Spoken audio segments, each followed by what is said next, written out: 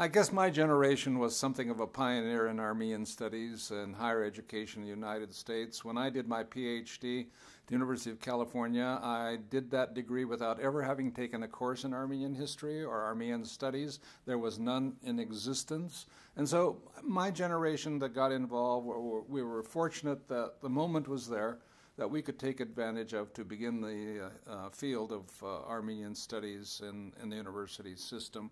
Now I'm happy that we have a number of centers and chairs of Armenian studies, doctoral programs. So it's been gratifying to see the development of Armenian studies into being an accepted field. We're not still fully accepted.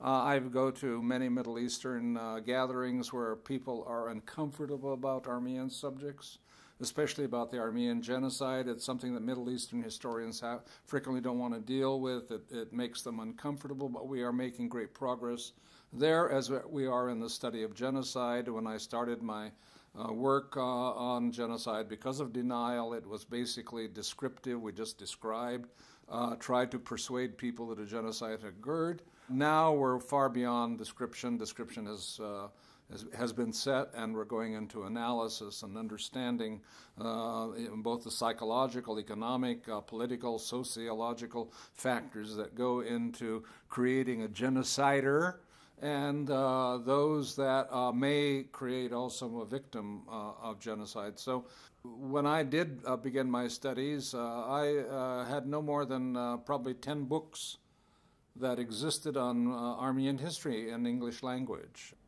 Today, fortunately, we can say they're almost countless, at least they're in the hundreds. The important challenge is to pass that on to a generation that is increasingly distant from 1915, increasingly distant from a knowledge of the land, of the lakes, of the rivers, of the mountains, of the crops, of their paternal homeland, and to find ways to turn that into a new direction. And we do that by seeking and searching out creative new ways to inspire a generation that is living in a very changed world, electronically, culturally, and every other way. And for the Armenian community, it's a challenge to keep up with the times. It's a new game, and we have to find the new ways to play the game.